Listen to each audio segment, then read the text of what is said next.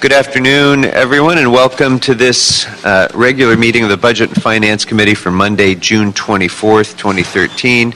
I'm Paul Krikorian, Chairman of the Committee, and I'm joined by Council Members LaBonge and Rosendahl. We are ready to begin. If anybody would like to offer general public comment about a matter within the jurisdiction of this committee, or comment on any of the agenda items on today's agenda, please fill out a card like this and bring it forward now. As of now, I have no general public comment cards, and we have several on agenda item number 1, which we'll be coming to in a moment. So if you'd like to speak, please fill out a card and bring it forward. We have no closed session items today, colleagues, so I'd like to begin with clearing some consent candidates, if you agree. Sure. I'd like to propose numbers 4, 5, 6, and 7 as candidates for approval on consent. And without objection, that will be the action of the committee. Thank you very much, colleagues. I'd like to go now out of order we're still awaiting a couple more members, so let's go to item number 2 on the agenda.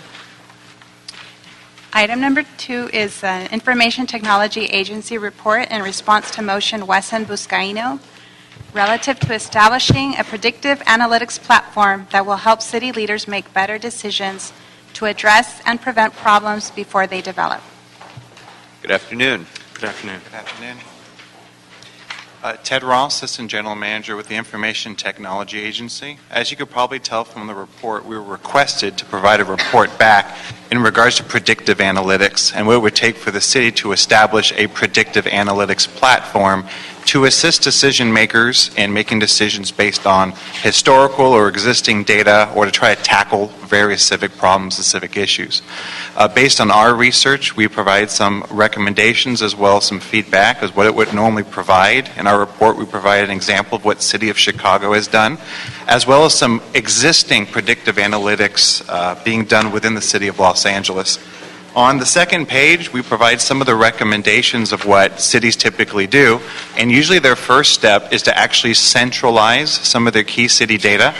And so with that, we even referenced a previous council motion in regards to open data. So often they would centralize data that is housed in various departments, pull it into one central framework so they could review and analyze it. Number 2, they often hire chief data officers. They often have someone who could help coordinate and consolidate city data across various departments. Then often what's required is a problem statement. It's identifying what the specific issue is, and then it's pulling together the analytics tools to go ahead and mine that data. From the fiscal impact perspective, based on these recommendations, the fiscal impact would be in the area of the consolidation of the data, as mentioned before, in regards to centralizing it, which is found on the second to last page of the report, page 3. The cost that we've identified, the rough cost, is usually in the $50,000 to $80,000 cost per year. That is for the vendor services to host a website in which that data would be consolidated. There are additional costs depending on the quantity of data and the variety of data that we would be pulling together, and that would impact departments when it comes to setting up those interfaces. So that's certainly one item. Another item would be the cost of predictive analytics tools themselves. So once again, if we were tackling, let's say, workers' compensation fraud, that could be something that maybe is one amount of cost with one set of data that could, let's say, be in hundreds of thousands if it got into crime prevention or workers' compensation fraud. Or something much smaller could be, let's say, in the thousands of dollars. So it really comes down to the nature of the problem that is being addressed and the types of questions that we're trying to resolve through it. So that's what is substantiated in our report, and that's what we've been discussing and describing here. And you've primarily looked at the City of Chicago as a blueprint for this? Well, we looked at a variety of others, but in our discussion with Councilman Wesson's office, they did point to City of Chicago, which not only has a very robust open data approach, but has gotten things like Bloomberg grants, et cetera, to go into the areas of predictive analytics. So we used it as one example, but we did look at other major cities, New York City, Chicago, Seattle, Baltimore, San Francisco, et cetera. Yeah, I was just speaking with Mayor-elect Garcetti recently about tremendous work that New York is doing, the city of New York is doing in this area. And it sounds as though we have a ways to go to catch up in utilization of data, so much of which is available to us, and yet we're not, because of our technological limitations, we're not able to really mine those and do the sort of analytical work that we should be doing.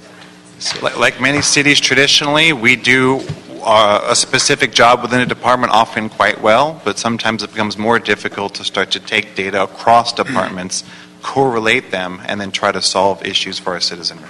And it's a very good example, I think, of how we, in my view, have been penny wise and pound foolish in our funding or failure to fund ITA in recent years, when we could be getting so much more return on our investment with these sorts of things if we just had a little bit more robust ITA budget and more aggressive, forward-looking strategy, I think, for the use of data.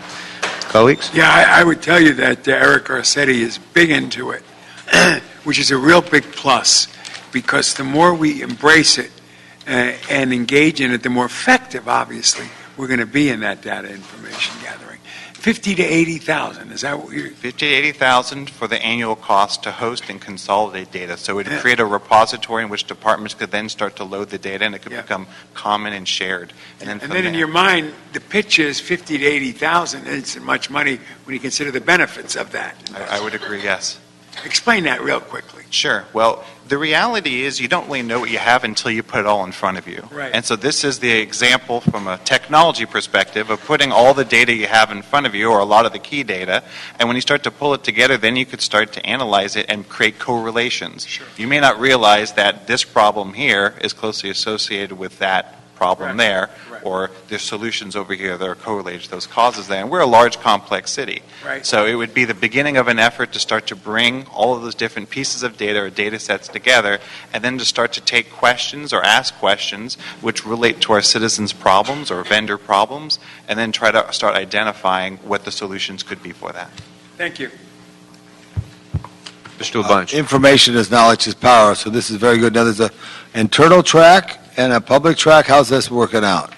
So from this side of it, when it comes to this open data site or this setup of consolidation, it gives us the opportunity to, number one, share internally. So it could simply be sharing across department. Let's say there's sensitive information or confidential information. That's one capability of it. The second one is certainly to share it openly. And so it gives us the opportunity to choose between them. So for specific data sets, yes, we could share it internally inherently, but we could also go ahead and publish it out to the public so that they could actually contribute to resolving those issues.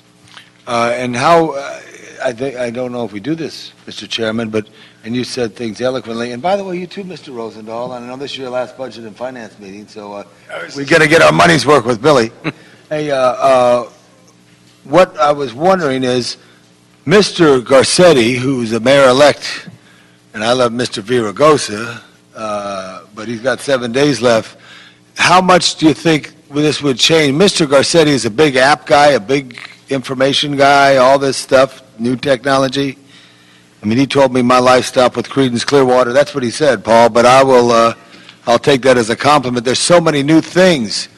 Do we need to have the new mayor's office look at this, or what does this do? How much will it be enhanced? That's the question, because I think this may be one of his big things.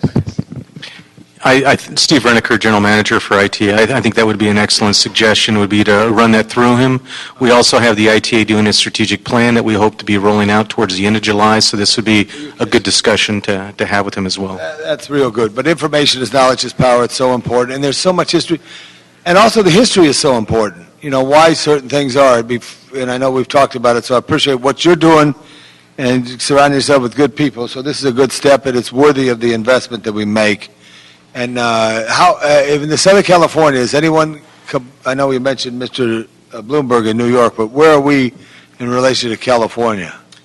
So for open data sharing, San Francisco certainly has been doing that for a few years. So San Francisco is a good example. There's certainly other smaller efforts. But it's always foggy in San Francisco. Yeah, that's true. All right, We're trying to use the data to shed light on. We don't do that. Good, okay, I'm good.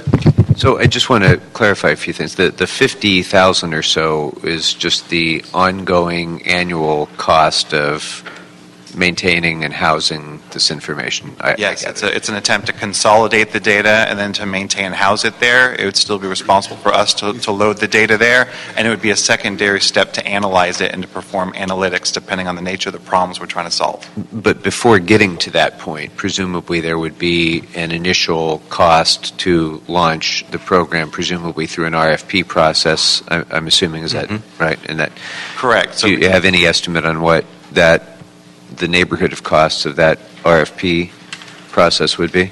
So our current rough estimates is about 50 to 80 for the first year to go ahead and start that up. Once again, it's like buying a car. If we're going to go ahead and add a bunch of extras to it, it could cost significantly more. But that would be for us to get the site up and running, for us to start loading some of the key data sets. We'd certainly work with key departments. Smaller departments would have a harder time being able to automatically load their data. Larger departments would be impacted, but it should have a reasonable effort to be able to get that in. These are standardized, industry standard, what they call APIs or interfaces to go ahead and load it in. So that is our current best estimate at this point. Okay. So I think what I'd like to do is move this forward, but mindful of Mr. Labange's point, I think, about having the next mayor weigh in and help shape this, and also to try to get as much input as we can from the impacted departments as to how best to utilize this, how it dovetails with our performance-based budgeting, what challenges they currently have in consolidating data, all of those sorts of things, which you've recommended a working group, which I think is exactly right. That's the exact right approach to have. So I think what I would suggest is the first recommendation as proposed is to implement the Open Data Initiative program.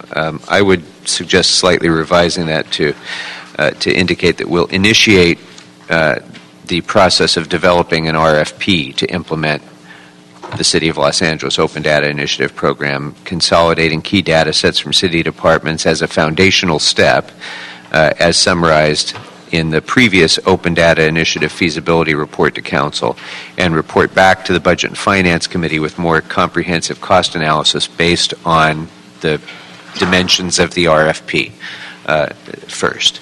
I think that the action to hire the Chief Data Officer is, at this point, premature. I would rather hold off on that, but go ahead and establish the departmental working group as defined in recommendation number 3, and implement the predictive analytical tools pilot as indicated in number 4. I think if we can move forward that way to council, the rest will come into place after we've done that initial work. But I think you've heard all three of us are strongly supportive of going in this direction, and it's a question of sequencing, identifying the needs, setting out the mission, clarifying the costs, and then moving forward. So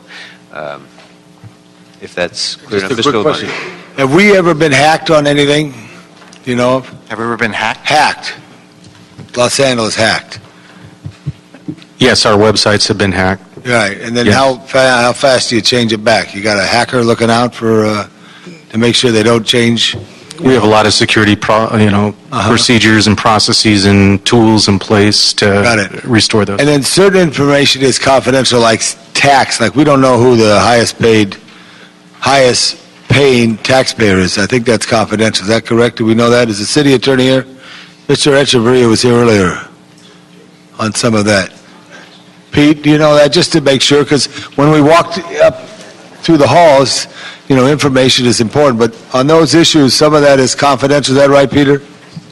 That is correct. The business tax information would be confidential, and I believe that there's a greater level of security provided for that information. Got it. And the other thing, too, with all this stuff going on with the NSA and all that business, are we following all our protocols? You've looked at it again to make sure we don't fall down like that seemed to have happened? Yes, we are. And we also annually will go through and do security audits and penetration tests of all of our networks and systems to make sure we're as secure as possible. Thank you. That's good. Thank you, Mr. Chair. All right. So then, as amended, it will be the action of the committee to approve the recommendations. So thank you very much. Did we say something as amended to the new mayor? Sorry. You put the new mayor? No, he did. Yeah. Yeah, good. Yep. All right, thank you. Thanks for that good work. That brings us to item number 3. Item number 3 is a budget motion, Weezar Koretz, relative to requesting a report on possible funding sources to restore authority for 16 vacant positions in the Office of the City Attorney. I don't know if there's anybody from the City Attorney's Office who'd like to Mr. speak on this, but this is a request that was generated by the office and also by City Attorney-elect Feuer, who didn't have the opportunity to weigh in during the normal budget process. So, Mr. Echeverria, would you like to add anything to this? I would just like to reiterate the appeal that we made at the time that this matter was considered as part of the budget process, and that is that our office has experienced tremendous losses of personnel over the last 3.5 years or so. We've lost in excess of 110 attorney positions, I believe over 180 total positions.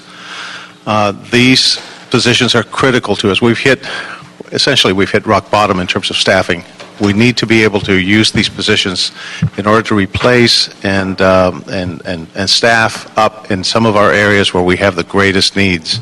We're not representing that the positions, the bodies that would come to fill these positions would necessarily go back to the same division or the same assignment.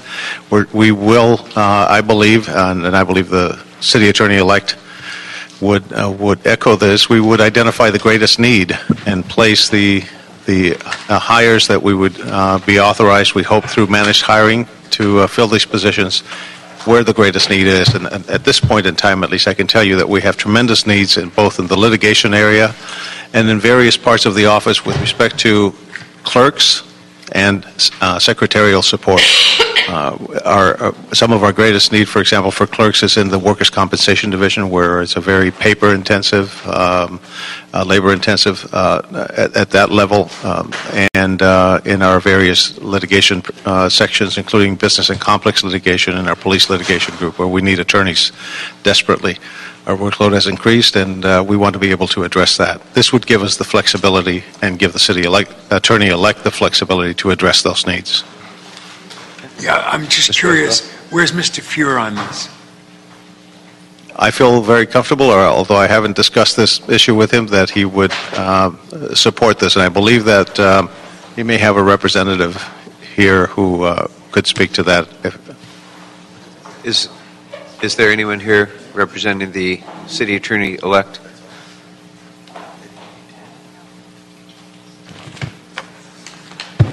Good afternoon. Good afternoon. Capri Maddox.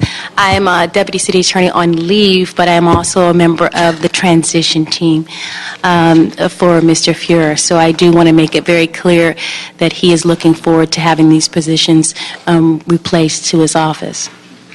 It's kind of impossible to take over with the needs, and basically, as Mr. Echeverria stated, we've experienced a great deal of loss of attorneys and support staff over the years due to ERIP and the economic downturn in general. And that's all I need to hear. Mr. Feuer, immediately after the election, contacted me because he didn't have the opportunity to weigh in during the budget process to reiterate the importance of restoring these positions. And of course, I think there's wide agreement in the need to enhance the city attorney's staff, given the great deal of money that is at stake in our civil litigation practice, and as you pointed out, Mr. Echeverria, the workers' compensation area, which is one of the areas where I think we can make up the greatest ground in reducing expense to the city if we're proactive about it. And I don't think we've been able, because of limited resources, we've been able to be proactive enough in reducing those costs. And so the one issue is, colleagues, that the motion as it was presented was to attempt to identify funding sources for these 16 positions. I think we should certainly give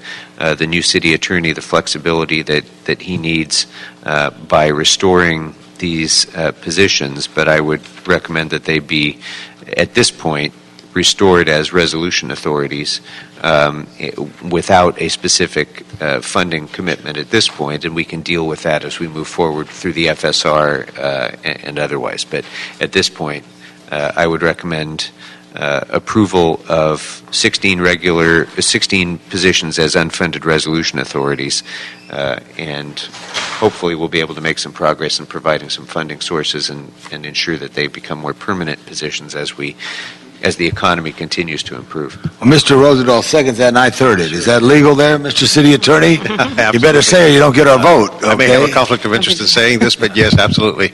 I would ask that if the chair finds it appropriate, that perhaps it include informally an instruction to the CAO that if funds have not been identified by the first FSR, that perhaps the CAO can do that at that time, or at least comment on it.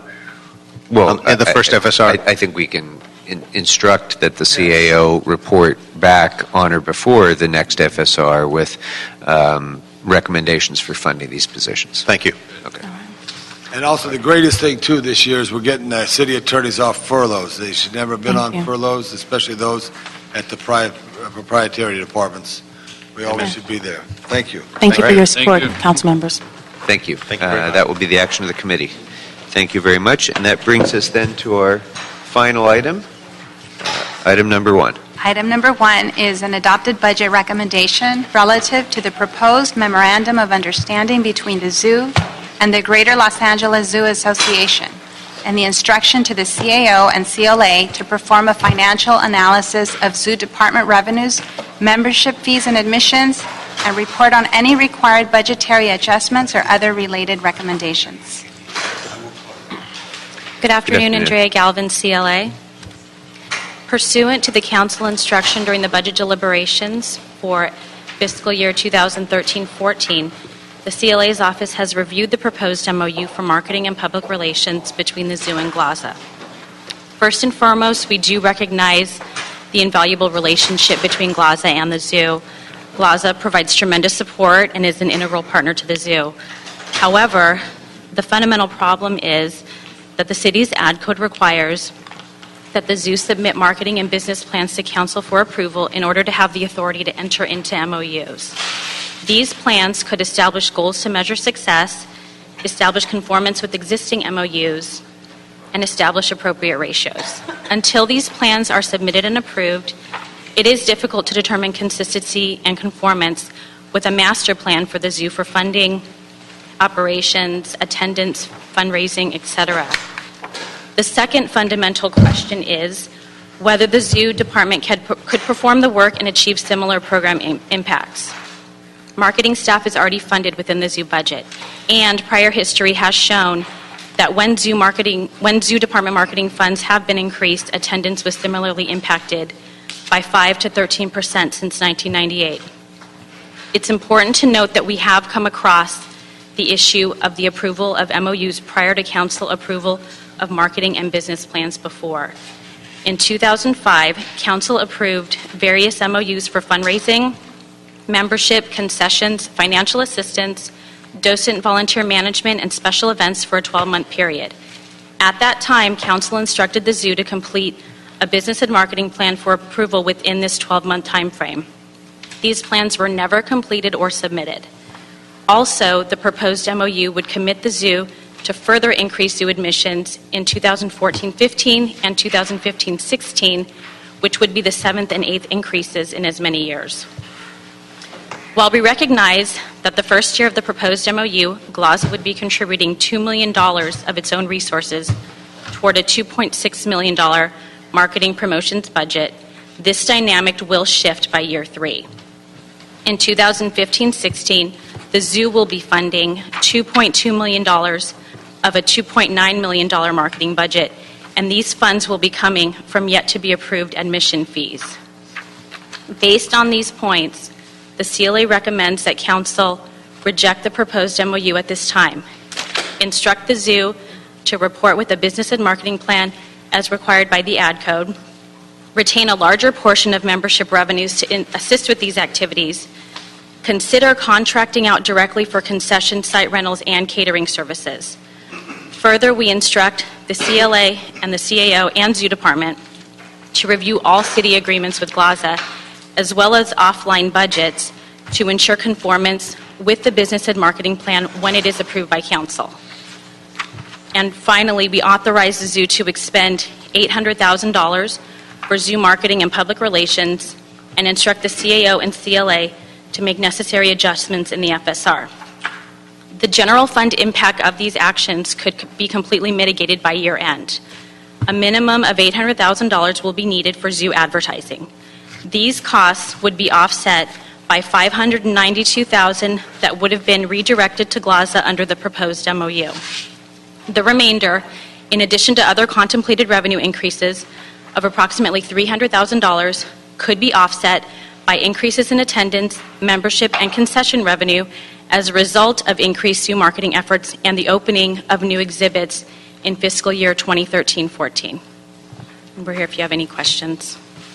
Okay, thank you. Members, questions for the CLA? We're also going to hear, I'd also like to ask the CAO's office to provide their viewpoint. But yeah, I did get a call for this CLA, Mr. Miller, on Friday afternoon saying he wasn't going to support this, but he didn't go on as long as you did in reading the letters about all these other issues. I think someone missed the point of what we're trying to do here. We're trying to do a public-private partnership here. And GLAZA, for almost 50 years, has made a difference in this here. And it's extremely important that we carry on. And I believe in committee, and correct me if I'm wrong, and Madam Clerk, you may have to go to the tape.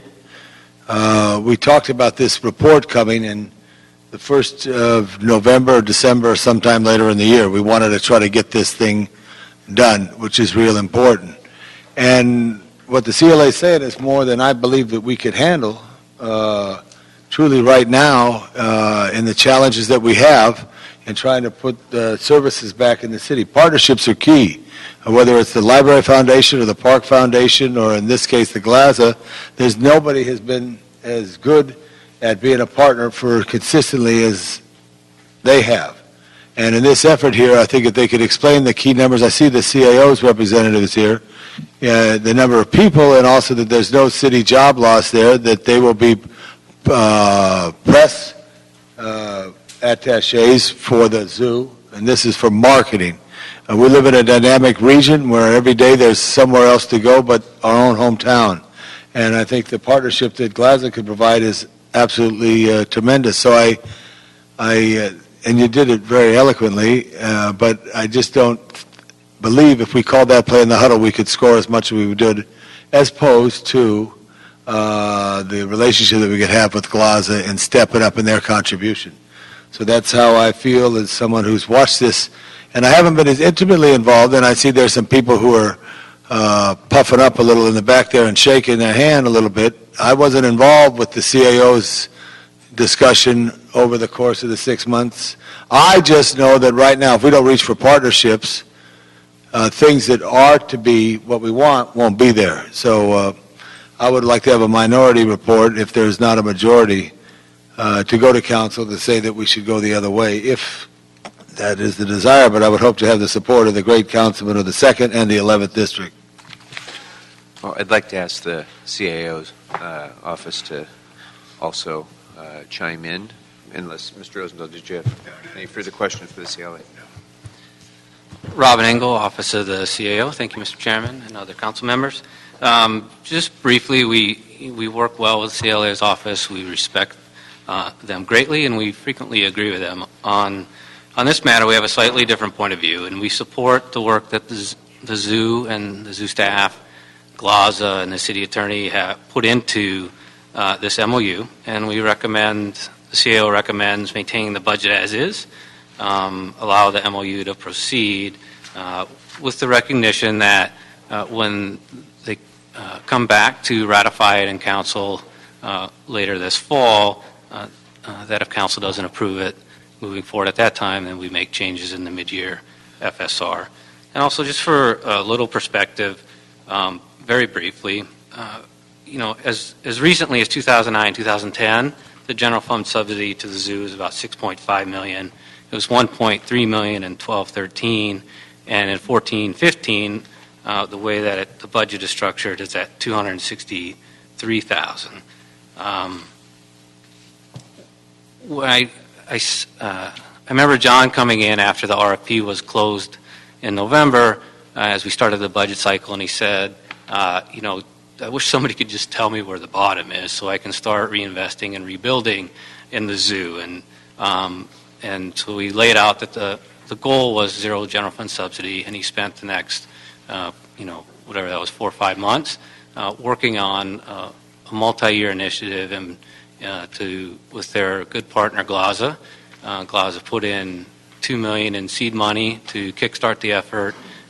The increases in revenues that they hope to achieve through this campaign would then fund that effort going forward, and if they exceed their projections, then that extra money that comes in reverts back to the zoo. And for greater details on maybe some of the points, the zoo director or the city attorney is in a good position to expand on that. Okay. Mr. Rosenbaum? I want to hear from community and the other people first. Okay.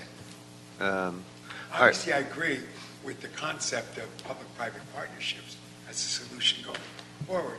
Secondly, Glaza, I've known them for many years in the private sector and in the public sector, and they've been a tremendous partner in a relationship with the zoo. Those are my two backdrop issues. We need to appreciate where we're at here now. Okay. Actually, I'd like to ask Mr. Lewis to come up for a moment, too, just to talk briefly about, one of the principal concerns I have about this, and by the way, I want to reiterate both of my colleagues' comments first. I'm a Glaza member, proudly. I think Glaza has been a tremendous partner of this zoo, and the zoo would not be where it is without the extensive work that Glaza has done in support of the zoo. And I think exploring additional ways to partner is an effort that's well worthwhile. I have a couple of procedural and kind of legal concerns here that I want to ask about. The first procedural one, the mayor's proposed budget came out in April and included assumptions that included the terms of this MOU, which was then signed the first week of May, but didn't come even before this committee until second week of May, I think. So this committee was kind of left out of that entire process of evaluating the MOU, even though it was assumed in the budget. And so concern I have about that, number one, is just a process one. But more fundamentally than that is that the CLA's report indicates, and I'm no expert on this, so I invite anyone's comments on this, but if the administrative code requires that a marketing and business plan, a 5-year marketing and business plan, be in place before there is signing authorization on the part of the general manager, how do we deal with that fundamental issue that there isn't a management and a marketing and business plan yet? That's not an argument so much on substance as it is just on process. I don't know how we get to the point of even being able to evaluate the MOU without such a plan in place. And are we legally, I shouldn't say we, is the general manager even empowered to sign an MOU without such a plan in place? So I'll leave that open to anybody who cares to answer. If there's a city attorney's representative who wants to weigh in, or the zoo director or whomever, that's problem number one. Good afternoon, Councilman. John Lewis, General Manager at the zoo. I'd like to address those questions, and others can too, but first and foremost, address the marketing and business plan. We recognize that that's a requirement in the code, but everybody seems to be, you have to read the code letter by letter to understand how the zoo started using our annual budget, and I'll get to why we were doing that, as our marketing and business plan. The administrative code says that at least once every 5 years, that a marketing and business plan has to be developed. Nowhere in the code does it define what the length of that plan is. Particularly in 2008, when budgets just started going crazy, we started utilizing our marketing and business, our annual budget, because it was approved by the mayor and the council. So we had some certainty in all of those years of uncertainty, what our budget was and what we would have available for marketing, attendance, all of the things, the attendance, the revenues, various things were in our budget proposals. So it was outlined what would normally be in a broader plan. Was that the most desirable? No, but that's the way we were trying to address it. Now, in that context, during that time period, the MOUs that we effected with GLAZA were one-year MOUs, just within the context of that budget. That put the burden on us because we had to keep going over and over these MOUs. So that's the way it came, and why and how we were doing that way, and why we felt it was legal.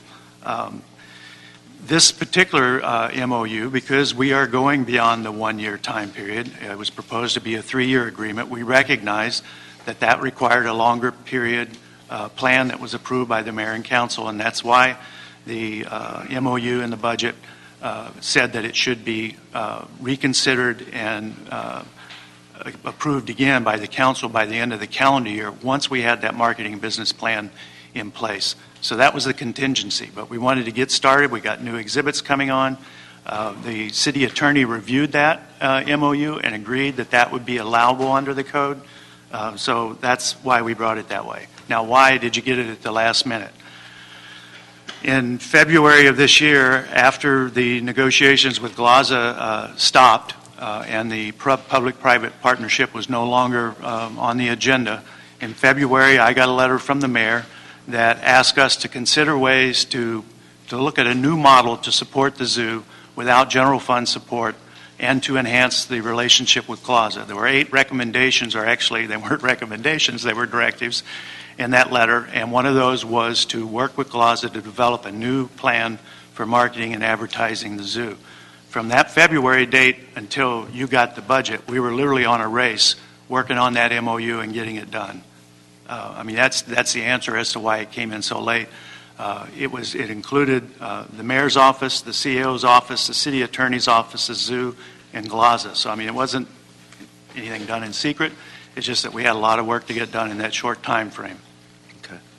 All right. So let me flip that around a little bit now. And the final paragraph of the MOU dealing with ratification does in fact provide that there's a date certain by which the zoo would prepare a more thorough, let's say, marketing and business plan for 5 years. And that needs to be done by November, and then it would be subject to council approval. If council does not approve that plan, then the MOU is null and void, as I understand it, correct? That's our understanding, yeah. yes. So if that's the case, what would be the harm of approving the agreement now, knowing that if we disagree with it a few months from now, we could simply cancel it? First of all, if that's the case, I want to make sure everyone agrees with the reading of that would be the case, and if so, in what way would the city be prejudiced by initially entering into an MOU such as this if we have a second bite at the apple when there's a marketing plan done?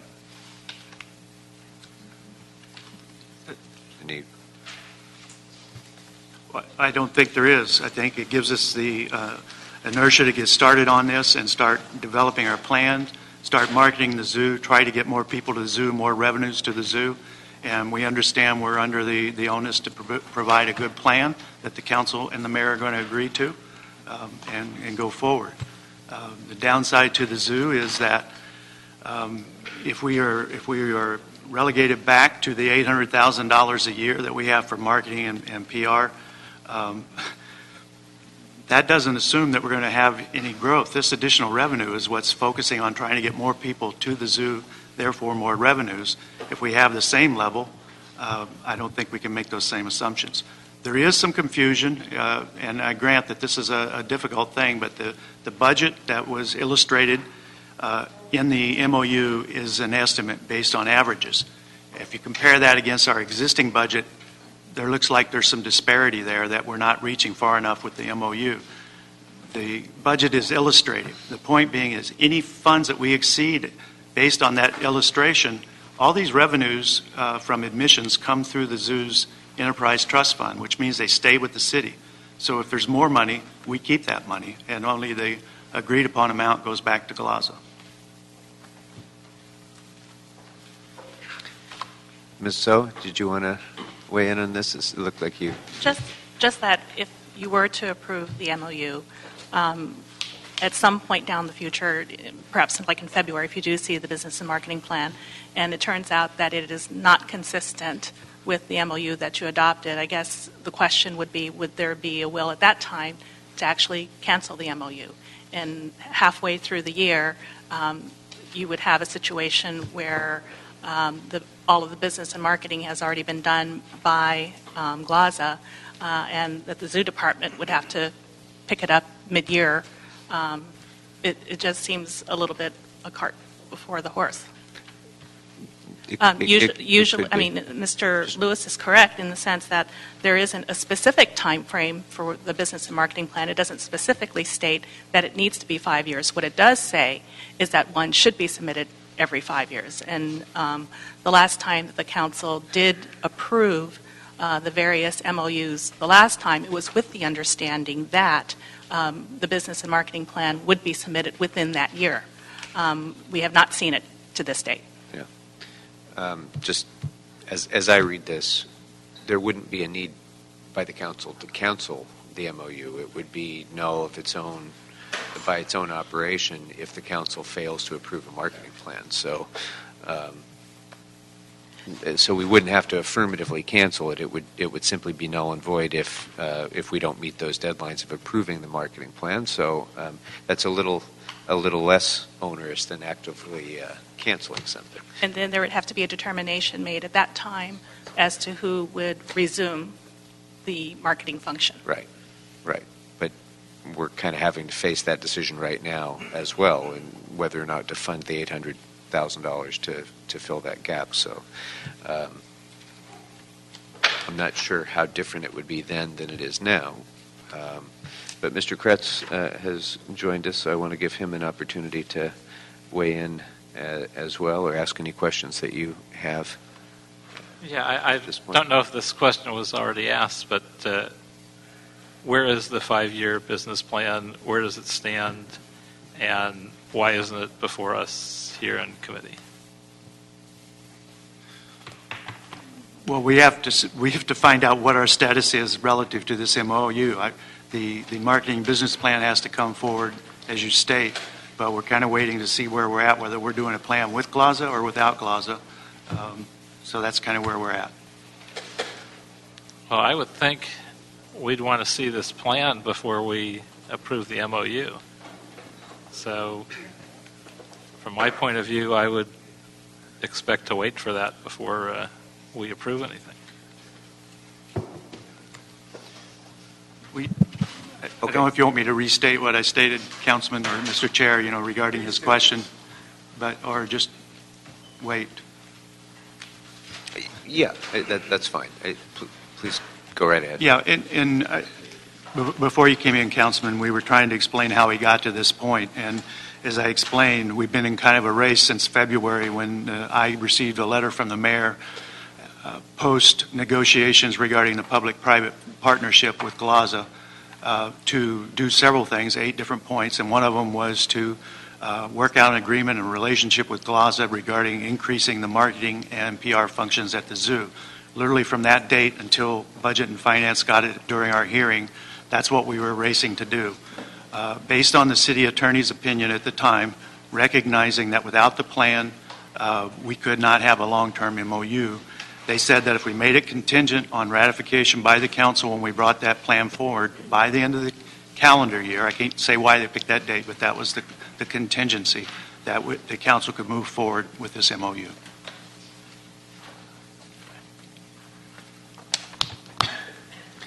Yeah, actually, it would have to be brought forward by November 1, and the council would have to act by the end of the year.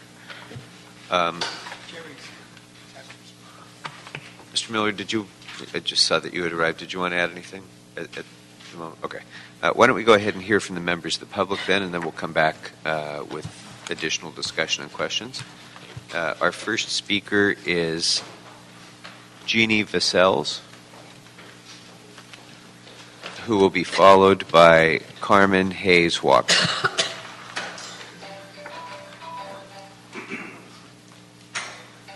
Hello, I'm Jeannie Vassels. I'm Vice President for Institutional Advancement for the Greater Los Angeles Zoo Association, and I'm here to give you a statement today on behalf of Richard Lichtenstein, our co-chair of our trustees. Who is with us, by the way? He's in the back.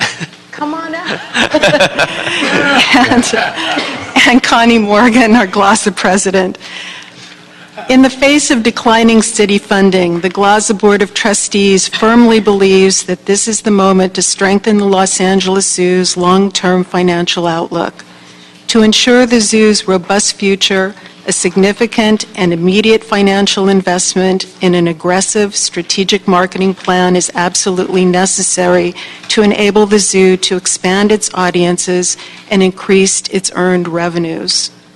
With the active oversight of the mayor, the CAO, the city attorney, the zoo director and GLASA have agreed upon a detailed business and marketing plan that presents the city and the zoo with opportunities to benefit from new income streams that will support the operations and programs of the Los Angeles Zoo. This plan is based on realistic growth projections that demonstrate the expanded financial benefits a strategic marketing investment can generate. Los Angeles is an immensely and intensely competitive leisure market that requires a significant marketing investment in order to be heard. The zoo's current marketing budget is merely 1/10 of the budgets of comparable Los Angeles attractions and only 1/3 of the average budgets of zoos nationwide. It is critical that the Los Angeles Zoo's message reach a wider audience to expand its audience and strengthen its financial base. GLASA has identified the financial resources to jumpstart a creative and effective plan to raise the zoo's earned revenues through new marketing initiatives. The generous donors who contribute money to GLASA have made it very clear that they expect GLASA to exercise fiscal and creative control over these donations to achieve the most effective results for the zoo and its programs. As evidenced by our expanding success in raising revenues through sponsorships and our financial strength and stability, GLASA's experienced entrepreneurial and results-driven team is optimally suited to launch these new marketing initiatives. Thank you. Thank you very much. And members, written version of the statement is before you. Good afternoon. Hi. My name is Carmen Hayes Walker. I'm Vice President of ASME Local 3090. ASME represents approximately 35 members who work for the zoo, including administrative support, the curators, and the veterinarians. We believe we need to keep the zoo public and make it self-sufficient with a regular source of revenue that is not dependent on the city's budget.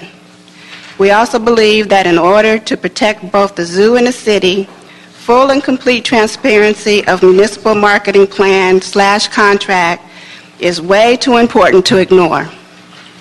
Cost analysis benefits are needed to get the best deal for the city. We don't even know how much money is at stake. What is the rush? Therefore, we agree with the CLA report, and we urge you to reject the MOU that is before you today. Thank you.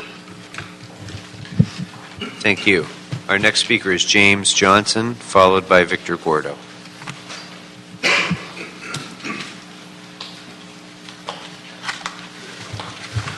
Good afternoon, James Johnson, SAU Local 721. I'll be extremely brief.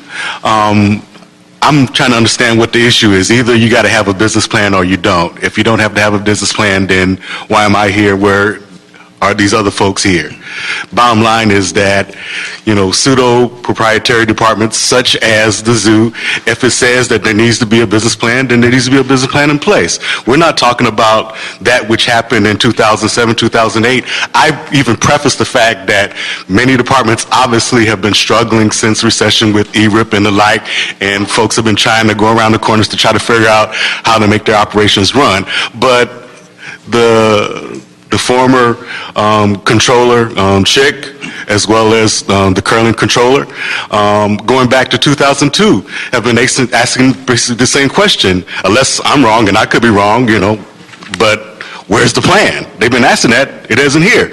Until there is a business plan, you should reject the MOU. It's frankly, when you get right down to it, not that simple, but when you really get down to it, it really is, and we need to keep it simple.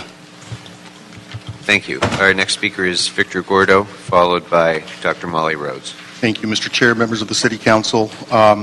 Let me first commend the CLA for a very well done piece of staff work. This is the first piece of staff work that I've seen in quite some time that doesn't dictate to you based on some crisis what to do, but in fact advises you to take a step back and meet your fiduciary obligation, and I think that's commendable on the part of the CLA to provide such a comprehensive report.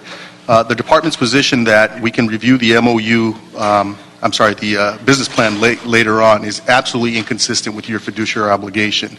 You're to review the MOU relative to the plan, not the other way around. The working group that was put together by the City Council some time ago recommended an RFP on business intelligence and municipal marketing. That seems to have gone away, now found its way into an MOU that is before you. We're asking that you adopt the CLA's recommendations and reject the MOU. Put simply, you don't know the value of this contract. You know the value of an MOU, but this MOU then gives the right to an organization to enter into subcontracts that you have no idea what the value is. Pouring rights, business intelligence, municipal marketing, you should have all of those matters before you enter into this agreement. And you're correct, Mr. Chair, that it's our position that the general manager has no authority to enter into this MOU absent a business and marketing plan. If you look at page 4 of the report, it makes it very clear in the council has never approved a marketing plan, and it's required by the administrative code in order for the general manager to have the authority to enter into an MOU. We ask that you direct the department to do exactly that, and that you return with full transparency so that we can all understand what exactly is included in this MOU. Thank you. The last card that I have at the moment, anybody who'd like to speak, bring one forward. The last card that I have is Dr. Molly Rhodes. Hi. I want to follow on some of the things that Victor talked about. First of all, I was interested to hear Mr. Lewis reference the letter from the mayor in February. I would flag for the committee that number 6 of the letter instructed him to respond to the opportunities that will be identified in the zoo working group report scheduled to be released in the near future. That release never happened because the completion never happened. We were at the Zoo Commission a month ago, and there was confusion about whether it was his responsibility to release it or not, but it's in the mayor's letter. Related to the specific item of business intelligence that Victor mentioned, and Mr. Krikorian directly responding to your question of what's the harm of passing this now if it can be undone later. The danger is that if this is authorized now and stands now, GLAZA proceeds to enter into subcontracts. If you look at page 3 of the MOU, in the marketing research section, the first bullet point reads, upon approval of this MOU, GLAZA will review the market research recently obtained by the zoo. Based upon that information, GLAZA will conduct additional market research necessary to develop a new positioning platform, including research that will target current zoo attendees and non-attendees to identify and prioritize new multi-ethnic target audiences, as well as reveal the public's current opinions, perceptions, and misperceptions of the zoo. GLAZA has secured a proposal for this additional research and will complete it within 6 weeks of its commencement. So if you don't hold this MOU for the business plan, GLAZA has the right to proceed to enter into other MOUs to which the city is not a party and will never see. So that's our issue. Well, just on that point. Yeah. Well, that's their problem, isn't it? I mean, if they go and... No, because if it doesn't... Wait. If they go and subcontract with somebody, and our contract says that the city has no further obligation, it's on their dime, isn't it? Here's the other problem. This MOU has no termination clause. I'm not asking about that. I'm just asking a specific question in response to your point. If they're going to go and subcontract, that's their problem. That's going to come out of... If we have no obligation to, under the MOU, if they subcontract, that's their risk, not the zoo's risk, seems to me. Right. I could be wrong. On the issue of business intelligence, we don't understand why it's better to have a secret process that's not transparent, isn't clear to the public. That's another set of issues, but okay. Thank you. Thank you very much. Members. Well, I support the CAO. I appreciate everybody's comments. I think the public-private partnership is necessary, and the ability to do creative things often allows us to do that. Our success in this region, whether it's in the Hollywood Bowl or at the Natural History Museum or other county facilities and some partial city facilities, is the partnership. In this particular case here, there's nobody that has exceeded, and maybe all the others combined do not match what GLAZA has done. I feel the oversight will be necessary, and I count on the new mayor's office, because the last mayor's office, I see a deputy mayor, I think, who came in there. I don't know if you're still a deputy mayor, but, there's a discussion. You got 7 more days, Matt. Good luck. Okay. So the discussion is important, on this here. I just want to say my door is always open, and I am absolutely for public-private partnerships, especially on cultural things that get cut. When the CAO expressed that they went from multi-millions of dollars assignment down to under $1 million in the next fiscal year, they got to ask for ways to how to create that opportunity. And I think it takes us in a situation where we could guarantee that we could have city services that the city wants, but the partnerships that are necessary in these areas as well. So that's how I strongly feel, and I would hope we could have a majority support out of this committee. Thank you. All right. Thank you. Mr. Kress, anything further? Well, I think there are a lot of potential benefits to working with GLAZA on doing this partnership, but I think I'm at least concerned that we're giving something away without knowing exactly what we're getting into without a business plan. So I'm happy to consider this when a business plan's before us. I'm very queasy about doing anything without that. Okay. I would just like to hear the staff one more time. Jerry, since you came in the room, your position on this issue here. I happen to be leaning obviously to LASA and its historic relationship, but the unions matter and workers matter. So let's clear it up a little bit, Jerry. Certainly, my apologies. I was juggling meetings, so I didn't hear the presentation. I don't know if I'm going to be restating what's already been stated. Okay. To be very clear, I go to the LA Zoo Bond Oversight Committee meetings monthly. I think GLAZA does an absolutely terrific job. And I think the relationship between GLAZA and the zoo is stronger than it's ever been. There was a period of time where that was a difficult relationship, and we had difficulties with zoo management. Those issues are now gone. What really it comes down to, in our view, is that the ad code, which was essentially it's the council policy, the council's mayor's policy, and it states very clearly that in order to enter into MOUs, that a business and marketing plan needs to be submitted and approved by the mayor and the council. So certainly I'm not in a position to recommend to you that you ignore the established policy in the administrative code. No, I do think that it's important in order to... When you raise this in the bureaucratic process before it percolates up to us, what answers did you get? Well, again, we were unaware that the MOU existed until we were in the middle of budget hearings. Clearly this committee was concerned at the time and asked us to go back and take a look at it. I think we indicated at the time we could be back before, the end of the fiscal year with a report, but it would be difficult to judge or to evaluate the MOU and whether it's accomplishing the goals and objectives from a business and marketing standpoint without having the business and marketing plan before you. Again, conceptually, philosophically, there's no issue with it. Again, I think GLAZA does a terrific job. Our only position to you is that we would advise that it would be preferable to be able to evaluate the MOU in the context of the business plan and to ensure that the money flowing to the zoo and that the taxpayers are benefit from. Why would GLAZA be against it? What's their problem with that analysis?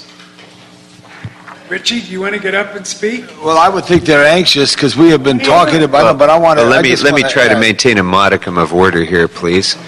All right. Mr. Lichtenstein, if you'd like to come forward and please respond to Mr. Rosenthal's question. Thank you very much. Rich Lichtenstein, co-chairman of GLAZA.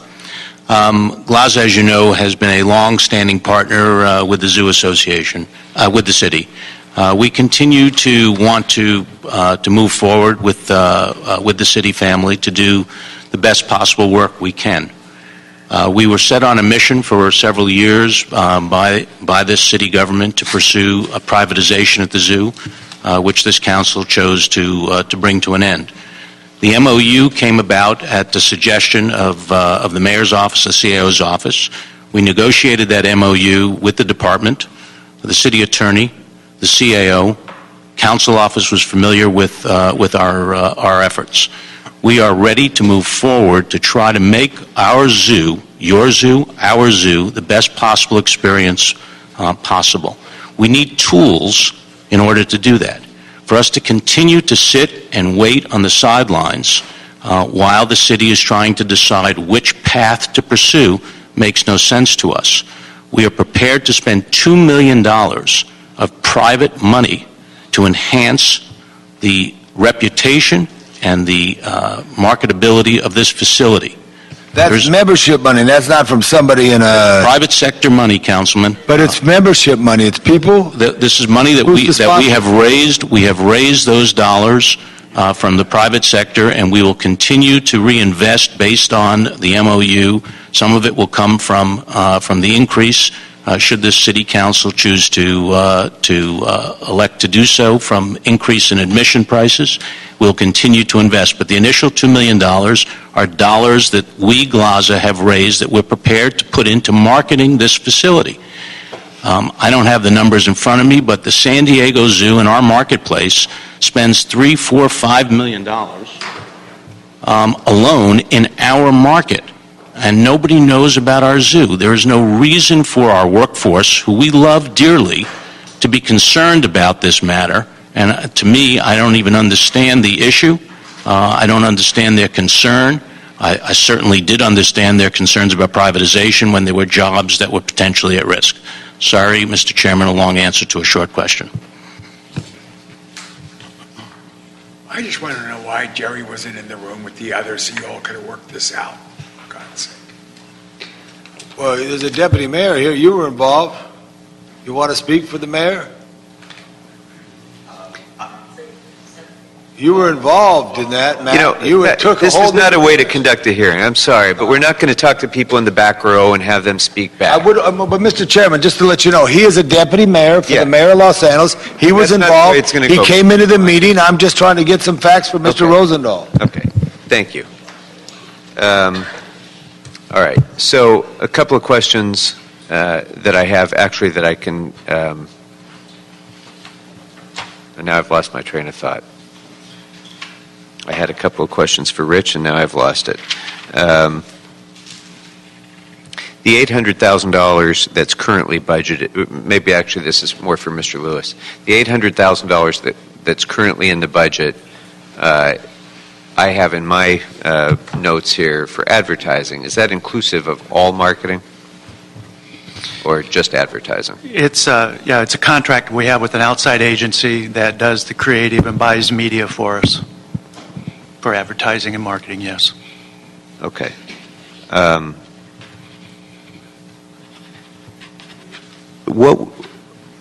Given the fact that the mayor did instruct you back in February to develop the comprehensive strategic plan and work on these other issues, what is the earliest that we would be able to have an actual marketing and business plan?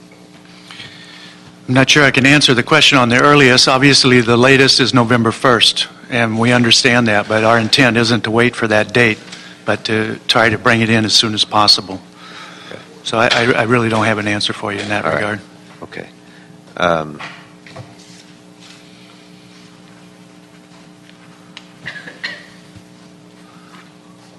And with regard to the opportunities that were identified by the Zoo Working Group, which, as I've mentioned before, was I thought, a very productive example of management and labor and stakeholders working together to try to find some creative out-of-the-box thinking. Right. What is the status of that report, and when might this committee be able to consider it? My answer is I don't know. So let me get to how I get to that answer. I agree. There was a lot of good work that was done in those meetings. There were a lot of good ideas, but they weren't mutually exclusive ideas, and that's kind of a surprise when I hear somehow there's this ownership that the ideas out of that meeting can only come out a certain way.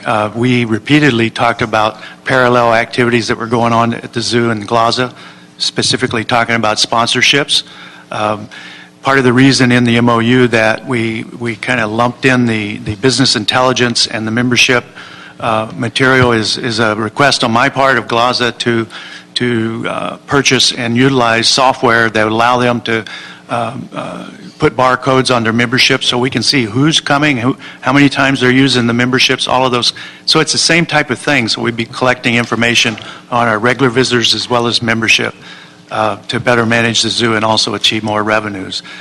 The report got lost because the original intent was to bring out the report at the same time that the proposal for the public-private partnership was going to come to council. Once that stopped, the deadline and the scheduling on the report got lost. Ms. Molly's right that in the letter the mayor said to bring that thing forward. We are trying to bring it forward with the CAO and everybody else that's involved, but it hasn't come forward. Okay. All right. Mr. Zabel, my apologies. If you would like to offer any comments, please come to the microphone and you may do so. If not, that's okay too. Thank you. All right. So I guess here's what I'm thinking, and especially in response to your last comment, Mr. Lewis. We've had multiple tracks here. We've had the Zoo Working Group and proposals. We've had the MOU, and we have the idea of some of the ideas that were presented in the CLA report about direct contracting by the zoo with other contractors to try to achieve some of the marketing results. All of these have costs and benefits. All of these have comparative advantages, and I think in all of them we have inadequate projections of likely outcomes. To me, this just hasn't, none of these options have really been vetted by this committee to my satisfaction. And I think all of them offer real promise, but we're just kind of behind the eight ball when we're given these things without a marketing plan, without the other sorts of real budgetary projections that are at a level of substance that I would feel comfortable with. So I recognize the need to continue this discussion. Let me ask you this, Mr. Miller, actually, take one step back. There's been some discussion among some that if no action is taken by the council, the MOU automatically goes into effect July 1st.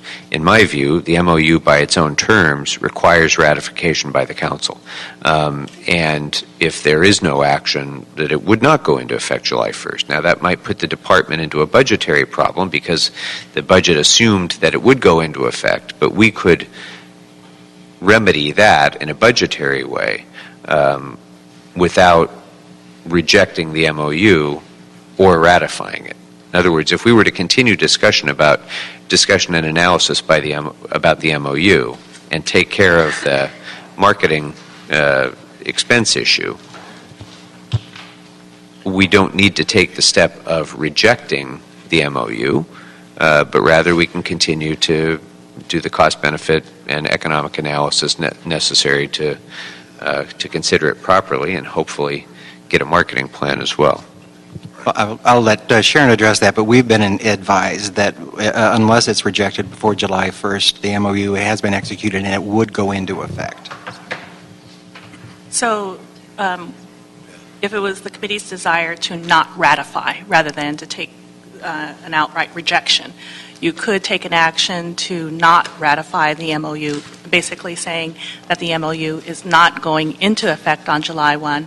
But at the same time, as a result of that, you have the marketing issue or be kind of it's in limbo.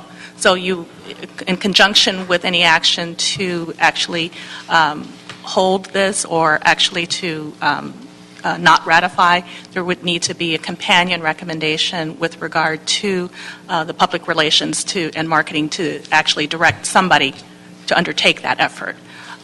If it was the desire of this committee to direct the zoo to do that, then there would need to be some authorization to the zoo department to actually expend money for the purposes of doing the marketing function until the business and marketing plan is submitted, and then until MOU is reviewed to be determined to be in conformance with that business and marketing plan. Yeah, but so under that scenario, I mean, especially because recommendation number 4 already provides for that under your recommendations, there's no magic drop-dead impact of July 1st. If we were to provide the funding as suggested in item 4, and if the marketing and business plan comes back on July 2nd, we could act on July 3rd if it satisfied us to ratify the MOU.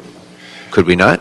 I mean, there's no magic to these dates as far as I'm, except the self-imposed magic that the terms of the MOU include. But it specifically says it's subject to ratification, and the ad code provides that the signing authority is subject to our approval of a marketing and business plan. If we haven't approved a marketing and business plan and we haven't ratified the MOU, it doesn't go into effect, in my view.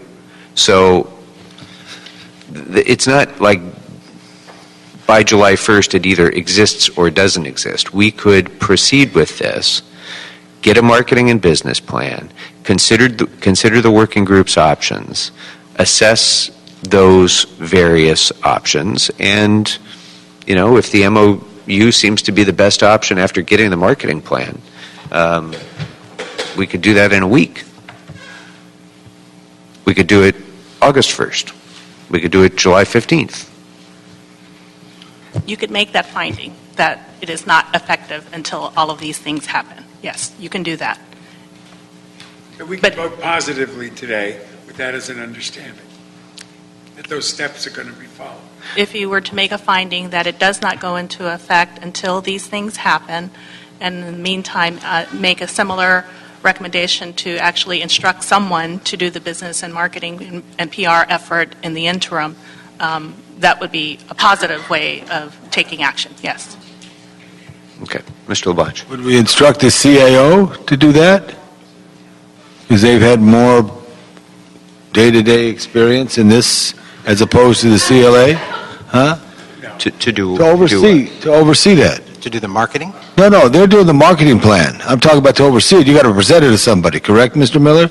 They present it to you or to the CAO? It would be presented to the council. I know, but for you first, you work it out. You've got to solve these problems before they get here. That's the key. We would absolutely review it at But your direction. would and the CAO?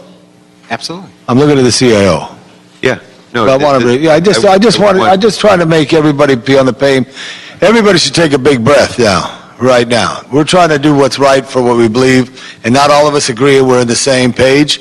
But as we all take our breath, as we move forward, we want to get back here again.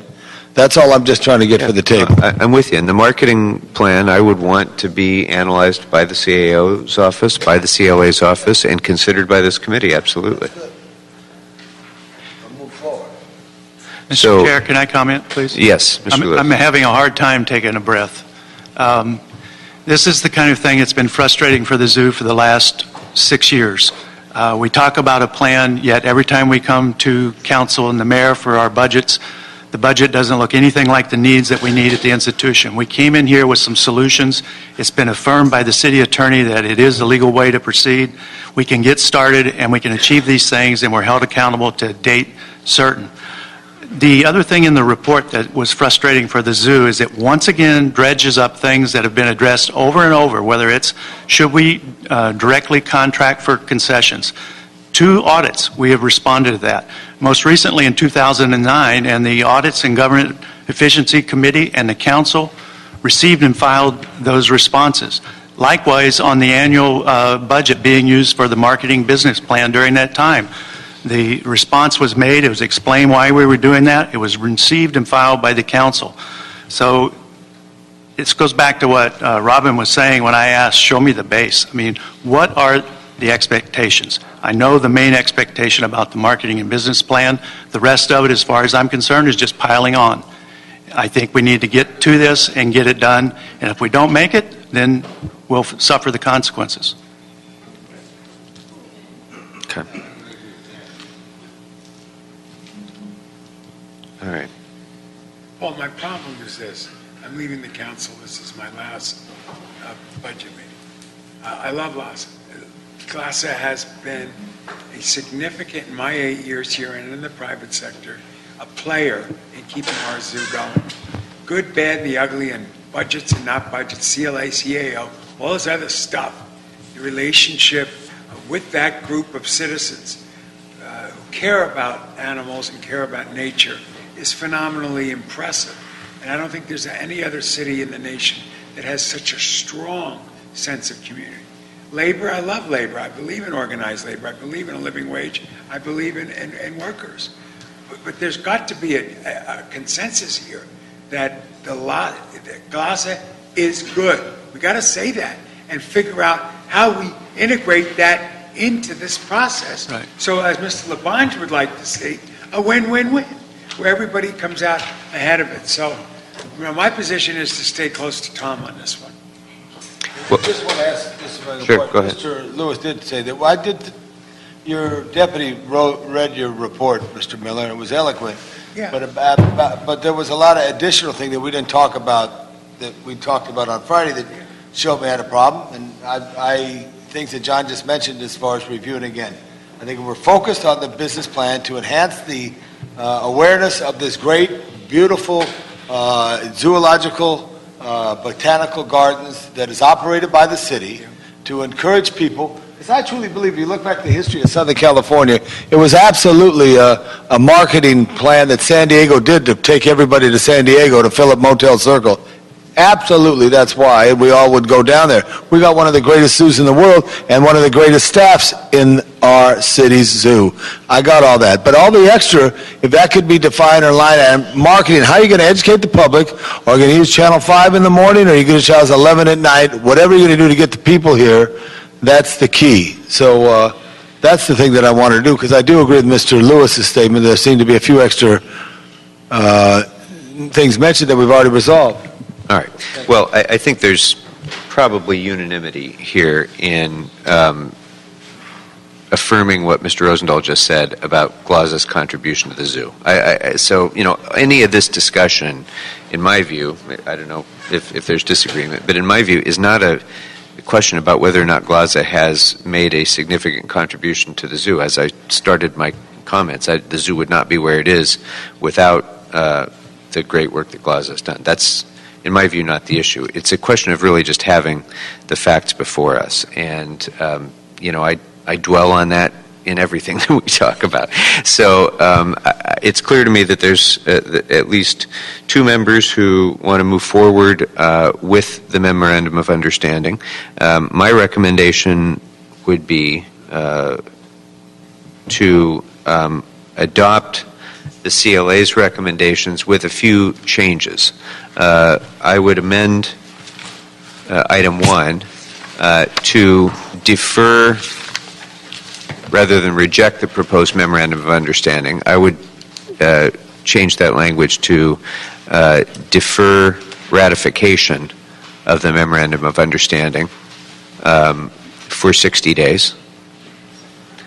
I would add an instruction to instruct the zoo department to report with marketing and business plans.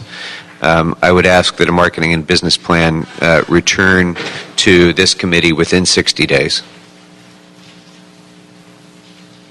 And then go ahead with 3 and 4 as recommended. And then I would also request that within 60 days the report on the opportunities identified in the zoo working group also be reported to this committee as well.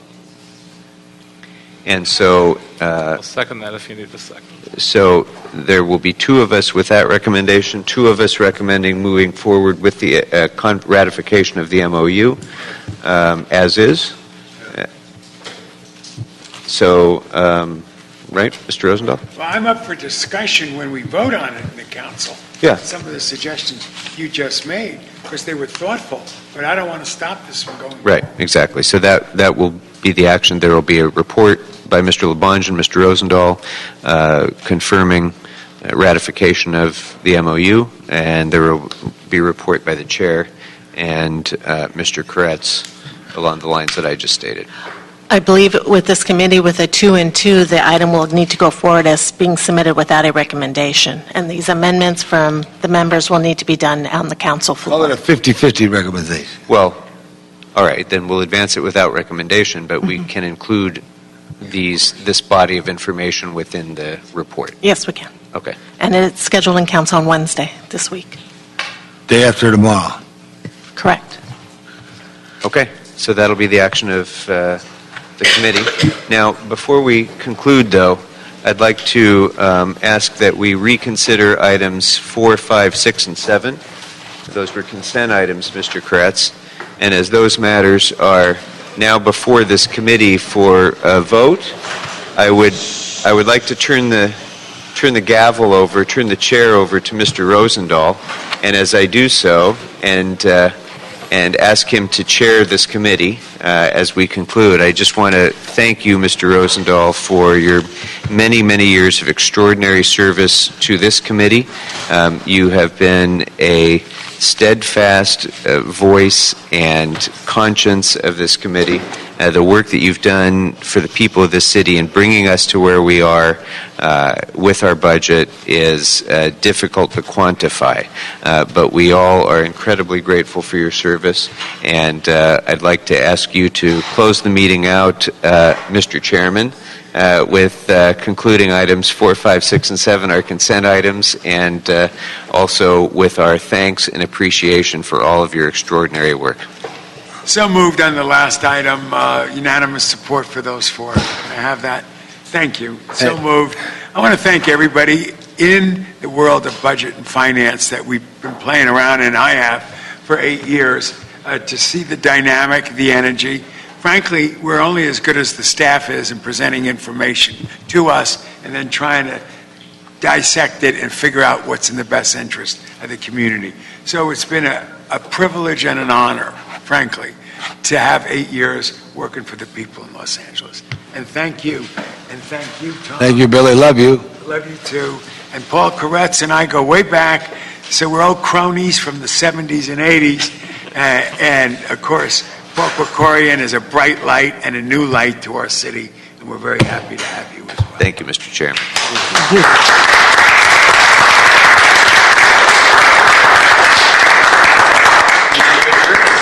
Oh, meeting's adjourned. Very good.